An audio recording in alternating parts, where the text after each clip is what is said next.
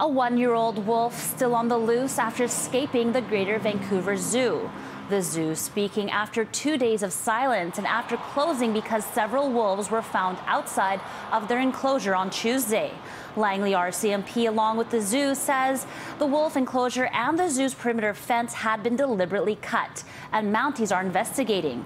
Several wolves were recaptured, but the zoo says one wolf was found dead on the side of the road. The missing wolf is named Tempest and is described as a small wolf with gray-brown puppy fur. Officials don't believe she's a danger as long as people keep their distance. Her prime motivation right now is to get back with her family. She still is just a pup. And that's why we're asking that you do not approach her, because if you do corner her, then, I can't predict what she's going to do to protect herself. The zoo has 9 adult gray wolves and 6 cubs. It plans to reopen on Saturday.